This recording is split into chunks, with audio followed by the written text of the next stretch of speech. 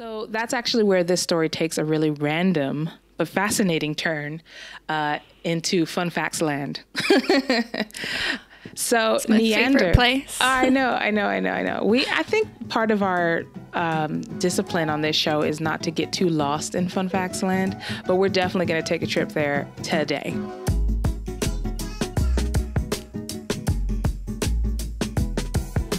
And we're back with another episode of Hymnpartial, the podcast where we talk all things church music. I'm Cara Devereaux. And I'm Monet Funke. And today we're going to be talking about the hymn, Praise to the Lord the Almighty. What's this song got to do with the first archaic fossil of man? Translating hymns is a lot harder than we think. And as usual, we're going to see where these themes come from in Scripture. All that and more if you stay tuned. Yeah, but before we jump in, if you're new here, don't forget to subscribe to our podcast. You can follow us on social media at Hymnpartial, or you can visit our website, hymnpartial.com, where you can sign up for our completely free and completely awesome weekly newsletter, where we bring all our newest episodes fresh to your inbox. Yes. So, wow. This song has really taken me on a journey, and I'm really excited to dig in. Our song today was born in my husband's fatherland, Germany. Yay, Germany. The writer of this hymn was a well-known Reformed teacher, theologian, and poet, of course, and hymn writer named Joachim Neander. It's going to be a lot of German in this episode. Just get ready. So Joachim was born in Bremen, Germany, a place I've actually been to, which is sort of random. And he spent a lot of his time teaching and preaching in the Dussel Valley, which is near Dusseldorf, I'm pretty sure. It's a beautiful place that inspired many of his poems, but he didn't start out as a Christian. He was kind of a teenage troublemaker of sorts, and he and some fellow students attended a church service basically to be amused by the preacher and his ramblings. But praise God, he was convicted, and he ended up meeting with the preacher, Mr. Theodor Underek, someone else who was influential in the German Reformed Church. And after this, Neander experienced a conversion and lived a new, dedicated life for Jesus. Praise God. That's so cool. Yeah. I love when people are like, yeah, I'm going to slag Christianity, and then God's just like, no, you're not. Psych. Yeah, it's really great. So along with being a poet, theologian, and hymn writer, he was also a Latin teacher. And while his relationship with the Latin school he taught at was not always the best, I do think that this gave him a lot of notoriety in the community. And given his other talents for preaching and poetry, he kind of made a name for himself in this area.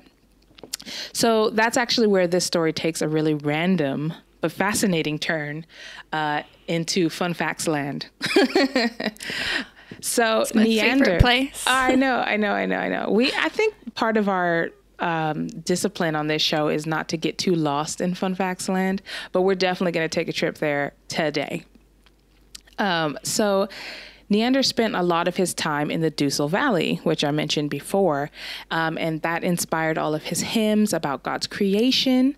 And, just it's a beautiful land. I don't know if you've ever been to Germany, but Germany in general is just a very beautiful country that has a complicated history, as a lot of our countries do. But in honor of Neander, Germany actually renamed the valley where he spent all of his time writing these poems to Neandertal, which just means Neander Valley. I think you know where I'm going with this. I'm beginning to make the fossil connections. Yes. So I don't know why this was so impressive to me. This is just a random fact, but this valley, Neandertal, is where they excavated the first archaic human, which they just named Neanderthal 1 because that's where they found it. So Is that not wild? Like this supposed prehistoric version of man, this like big discovery in science, is named after a hymn writer, like a Christian hymn writer. It's great. It's funny the way things work out. It is. And I thought I wouldn't have said it that way because in German, there's not a TH sound. There's not a th. So it is Neanderthal. That's how you would say it. But in English, we say Neanderthal, right? That's how we would say it. And so I'm really fascinated by language, but this really, I'm like really geeking out about this. And I guess I'm kind of tempted, but I won't, to really talk about the whole evolution and the actual aging of this particular creature and stuff. But I do find it a little bit maybe ironic that this discovery that was supposed to show be some sort of evidence of evolution is actually like named after a Christian who likely didn't believe any of that stuff. So I don't know. Is that just me stretching it? I think God gets his giggles in sometimes. Yeah. Although, since we're in random fact land, I was watching a random Amazon documentary the other day, and it's like historical X-Files, and one of them was the skull that Darwin got hold of that was supposed to be the missing link, and they were like investigating it, and they found out that it was actually a hoax. And it was part human skull, and the other part was like part of the orangutan jaw that had been attached to create an ape-like thing. On. So yeah, so just fun facts about all this reliable evolutionary science. Yeah. It's another tangent that we'll talk about offline. But yeah, I just thought that was really, really funny. So Neander was a big deal. Many of his hymns were quickly accepted into the Lutheran hymn books and are still being used today. No surprise there. But I really believe the crowning jewel of his piece is this song. Praise to the Lord, the Almighty. Now, the obvious thing to mention that probably actually isn't too obvious, but I'll just say it anyway. This hymn was not written in English. Its original language was German because Neander was German and he lived in Germany. And because I love to embarrass myself on this show for your entertainment, I'm actually going to say the title in German. It will both make my husband proud and embarrassed. So the original title of this song is called Lobe den Herren, den mächtigen König der Ehren. Are you impressed? It sounds legit to me because I don't speak German. But I'm sure if your husband taught you to say it, then it was a really good attempt. I mean, I kind of just said it. I said, does that sound right? And he was like, well, kind of. I would be able to understand you, but we have to keep in mind, too, that this is like Old German. So it roughly translates to mean praise the Lord, the mighty King of honor. That's roughly what it means. So feel free to mock me. But I actually think that even just that rough translation kind of brings us to an important topic that we can only really tease in this episode, mainly to do with my lack of knowledge in this area. But I was fascinated by it. And that is translations. The most popular version of this song was translated by a lady called Catherine Winkworth. And Catherine was a British hymn writer and teacher, and she spent a year in Dresden, Germany, where she took an interest in German hymnody, and that's when she began her works of translating several hymns into English.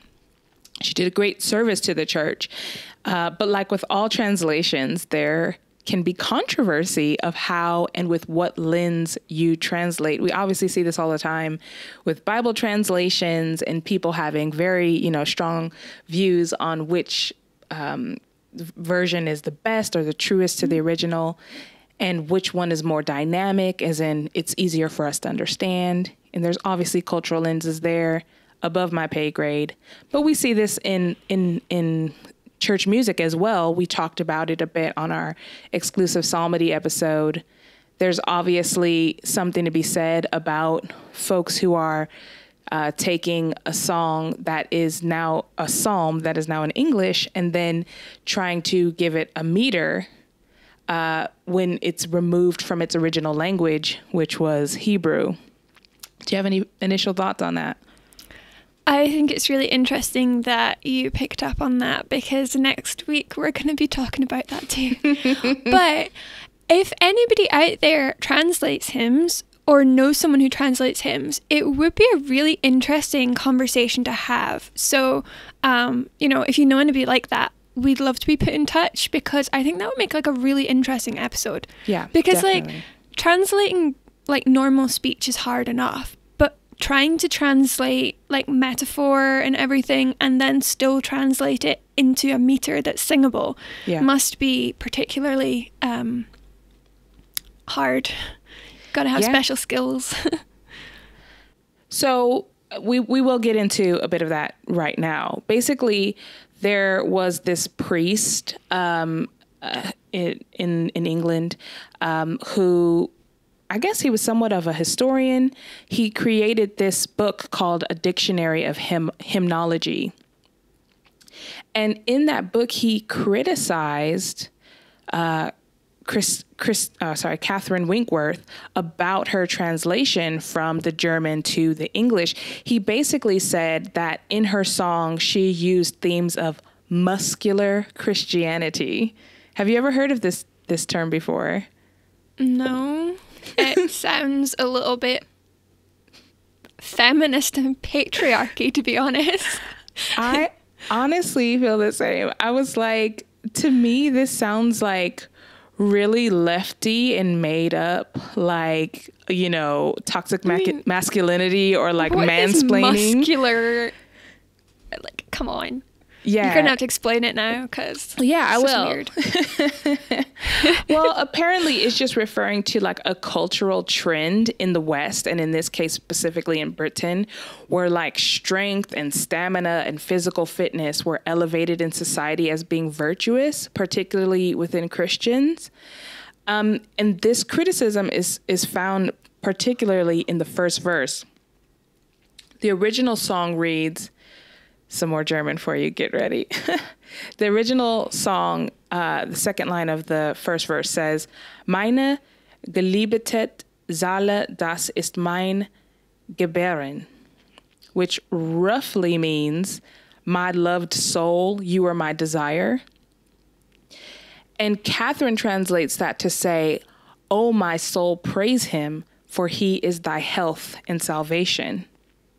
That's very different. It's very different. Now, if we're going to go match for match on this verse, I can see his criticism. It's like, well, where did you get that health and salvation stuff? That's your like British, muscular Christianity. Sorry, it just makes me laugh. It just sounds stupid. It's probably legit, but I just find it a little bit amusing. But in the original song, there are 5 verses, but in Catherine's translation, there's only 4. So did she skip a verse? No, she actually sort of mashes the themes of the song and puts it into 4 verses, takes the German 5 and puts them into 4. So in verse 2, it reads, warning, German alert, more Germans coming. In verse 2, it reads on the second line, Der dich Gesundheit verliehen, dich freundlich geleitet. Again, that's just gibberish. What it roughly means is he who bestows you health and guides you kindly. So he clearly has themes about God giving you health and your guidance and stuff. So it's really difficult to say, was she reading her British context into the song, her muscular Christianity, or was she just bringing the themes of the original song into an English context to the best of her ability? What do you think? I think it's hard to know because we don't know her, but I imagine it would be probably a bit of both, because we're often blind to our own cultural biases and stuff. So she may have been doing it to the best of her ability without realizing that some of her culture was playing into it. Yeah. Yeah, and obviously we cannot translate devoid of our culture, but as they are songs of praise, and this is a poem-esque type of context, I do think there is room for creative license in translations, and maybe I don't necessarily know how I feel about muscular Christianity being a valid theme to pick up on, as if it's not. I mean, because when I looked this up, they were like, well, muscular Christianity can be traced back to Paul. And I'm like, okay, well, then you mean Christianity, because the Apostle Paul wasn't like, I'm going to just write in some of my own cultural thing, because he talks about, an athlete who, trains himself and all that stuff. And for the goal of the wreath, right? He's taking off all of the things that don't matter and focusing on training himself. And that's like, oh, that's the roots of cultural, what do you call it? Muscular Christianity. And it's like, well, that's just the roots of Christianity. Like, that's just a theme that comes up. That's not like some weird British context. It's like saying, like, Psalm 23 is really drawing on that, farming Christianity thing. And it's like, well, images are helpful. It's not necessarily like, I don't know. I understand it. I know there's similar themes. This is a little bit tangent land, but there are similar criticisms about Christianity in America, for example. A lot, and especially from my British friends, they'll be like, it's so weird, like how patriotic like your Christians are. There's like all this overlap. And, as an American, I'm like, okay, I mean, there's nothing wrong with being patriotic, but obviously we can't have idolatry creeping into the church. So it could be similarly aligned, like maybe there's too much of an emphasis on it. But that's above my pay grade. I don't really understand what would be the major criticism on that front. But I did think it was interesting because this was mentioned right alongside the translation, as if like her translating it was like, like, because there's many other translations of this song. Hers just happens to be the most popularly used. And there is, I'm sure, other cultural contexts to the other translations as well. So it's just having that creative license and having a bit of grace to say, are we getting to the heart of what the original was trying to say without, kind of distorting it too much? It's a hard thing, I think. So now for the tune. This is probably me burying the lead a little bit here, but as far as hymn tune writers are concerned, this is probably the most famous one that we've ever spoken of on this show. Do you know who actually wrote the tune to this song? I have no idea. Like, I know the tune, I'm singing it in my head, but I don't know who wrote it. Well, the writer of the song was some little guy named Johann Sebastian Bach. No way, really? Yeah. That's so cool. I know, it's really cool. I was like, I told my husband, I was like, do you know who wrote the tune? And he was like, Bach. And I was like, of course you know, because like you guys are like, it's like Germany, rah, rah, rah. I don't know, whatever their fight song is. But there is actually a time gap between Neander's life and Bach's life. Neander was born in 1650 and died in 1680 at only 30 from tuberculosis. So he had a crazy short life, considering how impactful he was to this region of Germany. But obviously, this song was still part of the German culture for some time, because Bach composed his chorale cantata in 1725. So quite a while later after Neander's life.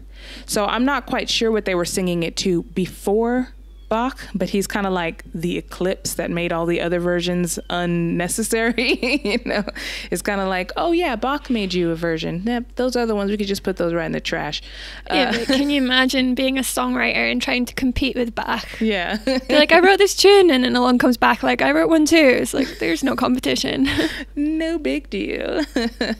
So yeah, that's still the tune we use today. There's really not been anything else to compare with that one. That one was the heavy hitter. So what is that? 300 years of being number one in terms of this song. So crazy popular because of the composer. Maybe not so much because of the writer, but the composer obviously put it on the map on a global scale because of his series of works being so popular. Any thoughts on that, Cara?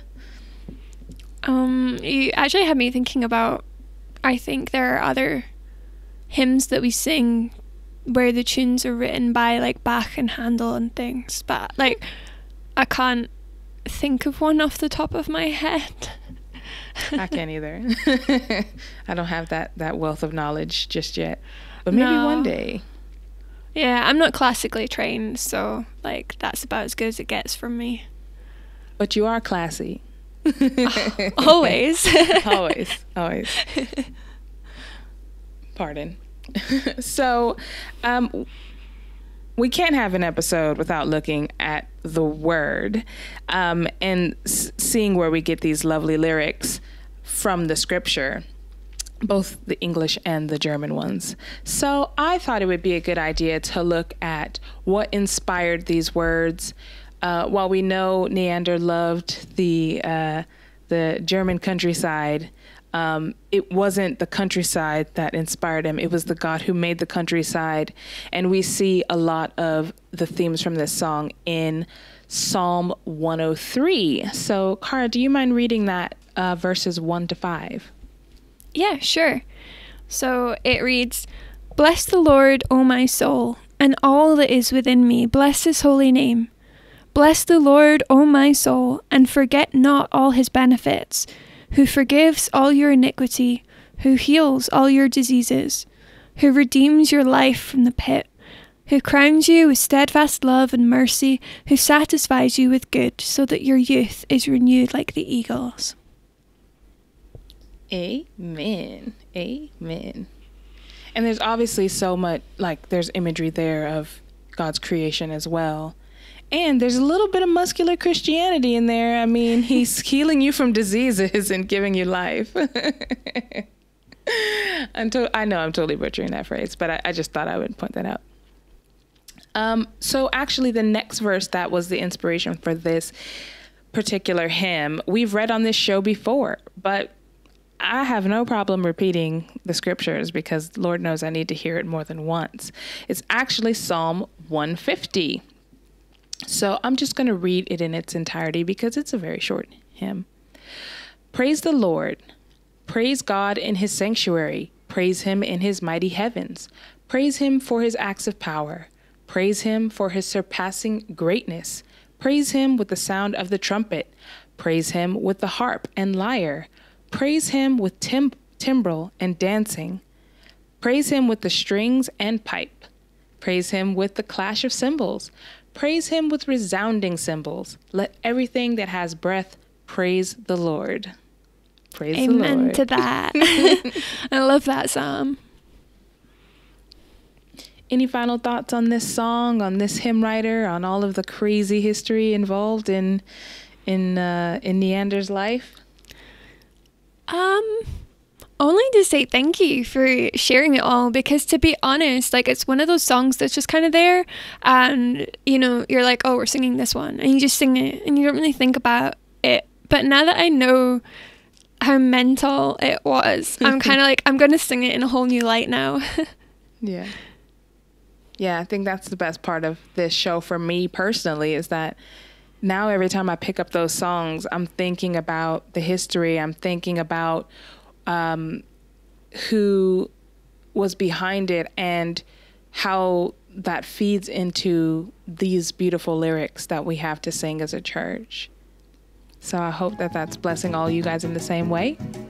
But that just about wraps it up for us on another episode of Hymnpartial. If you liked what you heard today, please make sure you share this episode with your friends, your family, your cat, your dog, whoever is around to listen. It'd be great. We'd love to welcome them to the Hymnpartial family. But until next time, may the Lord bless you and keep you. Bye. Bye.